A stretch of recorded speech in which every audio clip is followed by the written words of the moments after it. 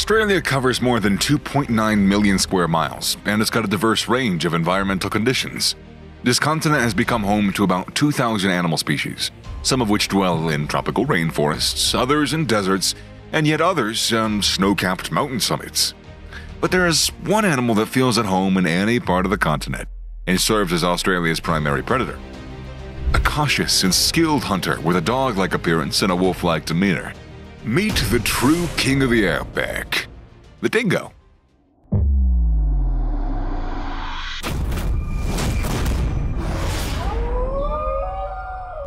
The dingo, or Canis lupus dingo, has the look of a medium-sized dog, with a body length of approximately 50 inches and a fluffy tail, as well as an average height of 24 inches and a weight range of 22 to 42 pounds. This wild dog is further distinguished by its square snout, its tiny upright ears, and thick sandy yellow to ginger red hair. Although some individuals can be white, black, or black tan, dingoes have brown, almond-shaped eyes. In addition, these dogs can be identified by white markings on their chest, feet, and the tip of the tail. A different population of the species might be found in Southeast Asia, which is considered the dingo's ancient homeland. However, Australia is their primary habitat. The origin of this wild dog is still debated. Some consider him a subspecies of the gray wolf, while others consider him as an independent species. However, it's believed that the dingoes were domestic dogs that arrived on the continent with their owners more than 5,000 years ago, after which escaped or abandoned animals multiplied and settled throughout Australia. Dingoes live in any secluded area near a body of water, including abandoned burrows and in the space beneath tree roots. Generally, dingoes are sociable animals, gathering in packs to mate and socialize. However, young adults often have a solitary life during non-mating seasons, though they may form close associations to hunt large prey.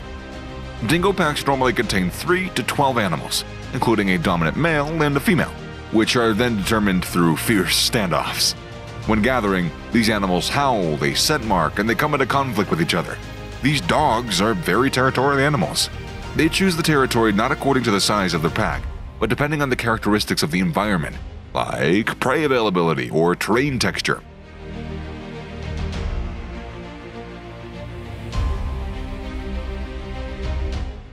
They don't tend to bark, but they're known to howl, especially at night, attracting the pack members or scaring away intruders. Dingoes have spread throughout Australia for a reason. There are virtually no large predators that can compare with them. And the major reason is the abundance of easy prey of all sizes. That is a true hunter's fantasy. Dingoes are mostly nocturnal and crepuscular hunters, capable of traveling up to 37 miles each night in pursuit of food. However, if necessary, hunting might take place throughout the day. They're dexterous, agile, and very smart hunters with outstanding eyesight and hearing. Because a big component of their food consists of small animals, particularly rabbits, these wild dogs hunt alone or in groups, but they've also been known to go after much larger prey. They are carnivorous creatures that hunt anything from water buffalo to insects. Dingoes are opportunistic feeders, pursuing anything from mice to wallabies and kangaroos, rabbits to rats, geese, and lizards. They might also scavenge dead animals' corpses. Dingoes also eat some vegetation and fruit. Wrists of dingoes are very flexible. They're able to rotate very freely. Due to this ability, the paws act kind of like hands, allowing the animal to even turn a door handle. Along with the wrists, the head of the dingo is extremely agile, turning 180 degrees in each direction, which that's successfully used when tracking down prey often. When a large, fast, and deadly target is chosen as a victim, a collaboration becomes essential to success, basically. The gigantic kangaroo can reach speeds of over 37 miles per hour and weighs more than 110 pounds. Even if the younger generation attempts to overcome such a speedster alone, it's a different story when the entire pack joins in the chase. The dingo's top speed is 34 miles per hour, yet they're tough and they can follow prey for extended periods of time without tiring. During the chase, these predators swap places, giving them a distinct edge and allowing them to knock the kangaroo down.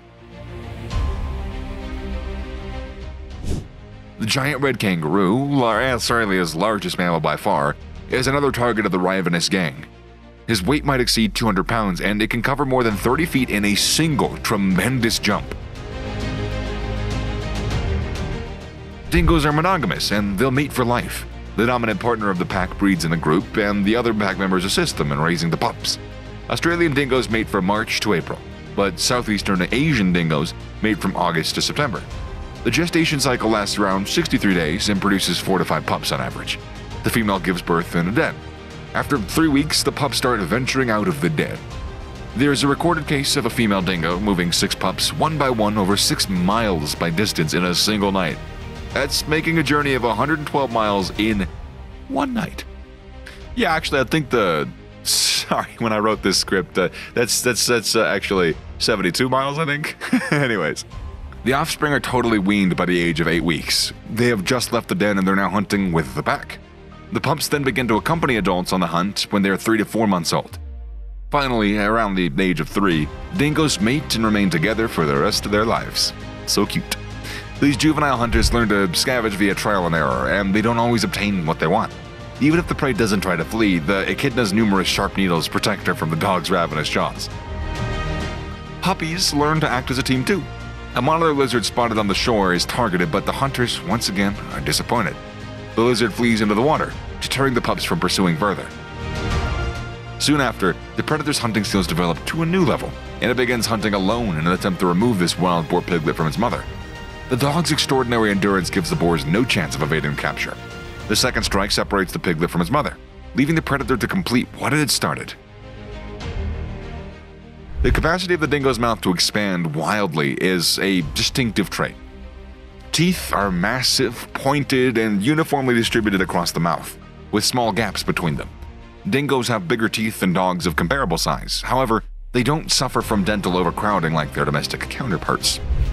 Dingoes are a genuine nightmare for a lot of local farmers since they readily prey on domestic sheep, killing as many as they can before a person approaches.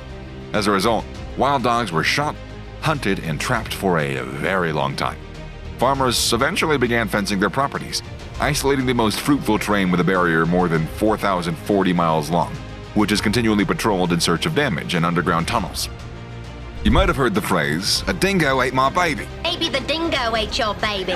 Which is a cry popularly attributed to Lindy Chamberlain Creighton as part of the 1980s death of 𝗓𝗍𝗓 Chamberlain and her 9-week-old baby in the 1980s at Uluru in the Northern Territory, Australia. The Chamberlain family had been camping near the rock when their 9-week-old daughter was taken from their tent by a dingo. Prosecuting authorities rejected her story about a dingo as far-fetched, charging her with murder and securing convictions against her. Also against her then-husband Michael Chamberlain as an accessory after the fact. After years of challenge in the courts, both parents were absolved of the crime, and the coroner found 𝗓𝗍𝗓's death was the result of being attacked and taken by a dingo.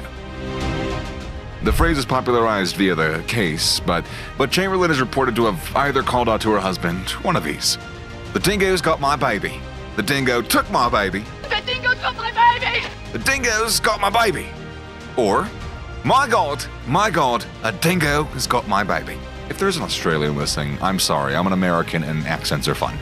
This not only shows the ruthless nature of dingoes, but also shows how terrifying that they can be when it comes to cunningness and devious nature. Dingoes live in the wild for 7 to 10 years, and they're easily interbreeding with domestic dogs, which is a concern since the progeny becomes more aggressive and prolific because these hybrids might procreate twice a year. The urbanization of Australia's coastal and desert areas fosters interaction between these two, resulting in dilution and possibly the extinction of their gene pool. These creatures are sold in Asian food markets, where their flesh is an essential source of nourishment for indigenous people. The canine of the dingo is often utilized as adornment in Indonesia and the Pacific Islands. Although highly adaptable and tenacious, the dingo has endured over 200 years of trapping, baiting, shooting, hunting, and habitat loss since the European settlement. The pure dingo is listed as a vulnerable species by the IUCN, with many experts believing that its true status is critically endangered. Some fear the extinction of the pure Australian dingo commenced as of 2020. Dingo dogs are said to have driven species like the marsupial wolf and marsupial devil from the continent. The first thought to be extinct, whereas the second is found exclusively on the island of Tasmania, thus the name Tasmanian devil. Dingoes help prevent the extinction of some endangered creatures by exterminating their enemies and restricting the number of rabbits that breed in large numbers in Australia. So tell us what you think of this beautiful, ancient, tenacious, smart and fast exterminator, agile, sociable Australian apex predator and hunter-killer beast in the comment section below. Also, why not leave a like on this video, smash that subscribe button with your paws, and hit that notification bell for more incredible beasts. Thanks for watching, and I'm sorry, again, and I'll see you in the next one.